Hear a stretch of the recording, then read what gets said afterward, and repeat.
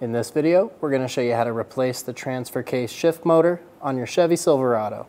This will be located on the back of the transfer case. Let's get started. Remove the connector for the shift motor. There's a push button on top. Push on that, pull straight back, remove the connector.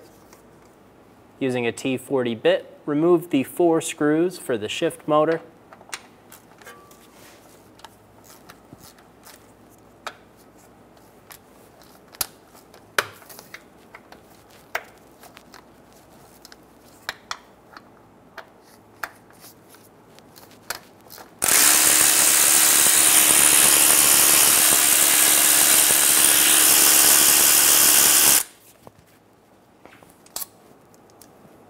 Remove the 4 screws, pull the shift motor out. A little bit of fluid may drip out.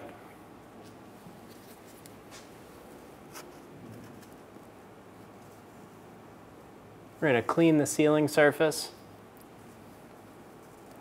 with the shift motor seal. Take a clean rag and just wipe it down. You could use some parts cleaner.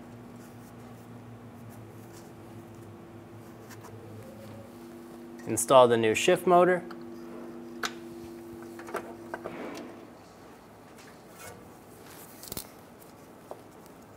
Get all of the bolts started by hand.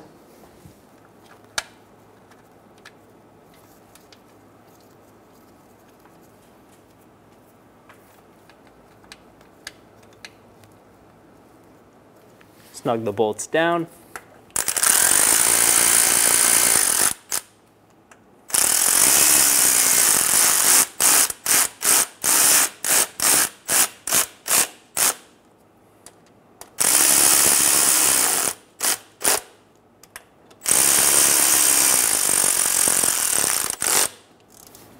Torque the bolts to 13 foot-pounds.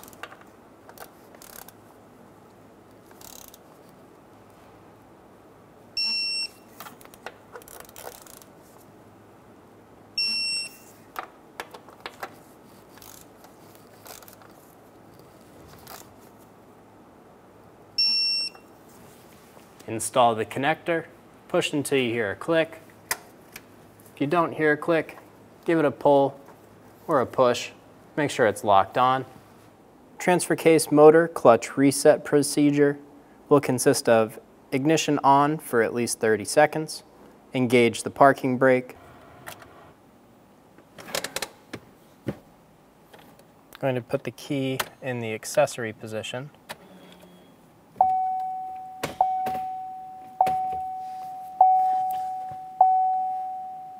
place the vehicle in neutral. Turn the transfer case shift motor control switch to the 2-wheel drive high position for at least 5 seconds. The 2-wheel drive high indicator may not illuminate. 1, 2, 3, 4, 5. Turn the transfer case shift control switch clockwise past the 4-wheel drive low position to the neutral request position and hold for at least 30 seconds. An audible noise from the transfer case motor should occur, indicating a successful relearn procedure.